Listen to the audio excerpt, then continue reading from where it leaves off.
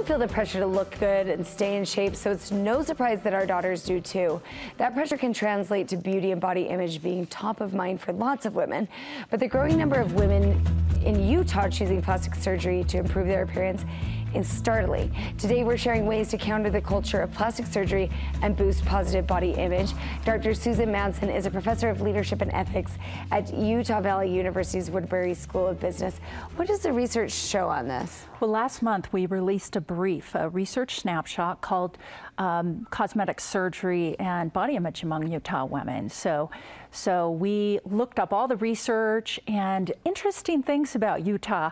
Actually, 12 years ago, Forbes magazine called Salt Lake City one of the vainest, well, the vainest city in the United States. This was a decade ago, huh? Yeah, currently Salt Lake City is ranked as the second city for plastic surgery per capita, and the state of Utah about sixth in the nation.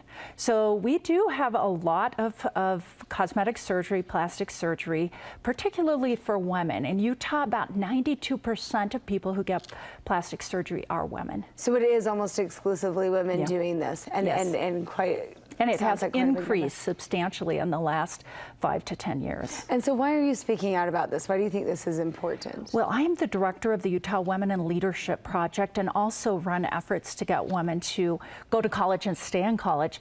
And we write briefs on things that relate to women's confidence and women's voice and women's leadership. Body image, lack of self-confidence, things that relate to voice, we write about, and this is one of those things. So it is worrisome for us if so many women in Utah are focused on their external looks instead of developing their minds and their hearts and their hands and their service. And so not to be judgmental about, because there are some definite advantages of plastic surgery in certain situations, but we worry about the upcoming generation of girls who think that they have to have something done with their bodies. Well, and this speaks to a bigger issue of how, we really do sometimes tend to attach appearance to self-worth. Yes. Is there data surrounding that? Do we know how to kind of counteract that? Absolutely. Developing the mind and your passions and what you can offer to others has been shown to be incredibly a better method of increasing your self-worth, your self-esteem, and your self-confidence. A lot of people think that it's the external, and those are the messages that the TV gives us and the media gives us. Well, those are the easy things to see, right? I mean, it's natural that would be something we show. And so that is troublesome, because really, in terms of making a difference to your families and making a difference in your churches and society, it's your mind, it's being educated. It's really, your passions and what you have inside. And so oftentimes is what the research has found, that when women are so focused on their external that they actually don't take care of being educated in the internal and their confidence. It's interesting because everything takes time, right? I mean, Absolutely. It takes time to look beautiful, it takes time to study, it takes time to serve other people, all those things take time. And everything takes money, including cosmetic surgery. And oftentimes one of the things in the research, one study, qualitative study in the state, said that there were high school young women saving money for plastic surgery when they graduate from high school instead of saving money to go to college. Oh, that's hard for me to hear. What is the biggest misconception about plastic surgery? Well, it's important to understand that plastic surgery doesn't fix everything. That is critical. Oftentimes people do go into the situations thinking it's going to change my life totally.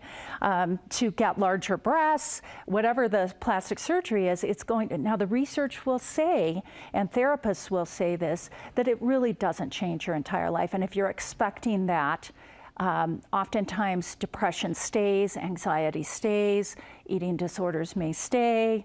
It's not going to fix everything.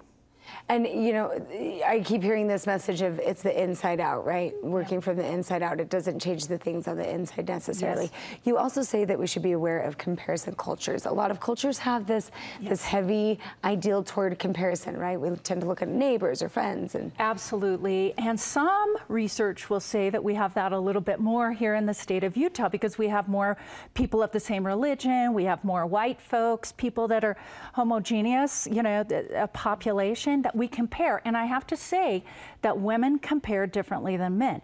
Men compete differently than women do. Women often compete and compare by looks and in different ways.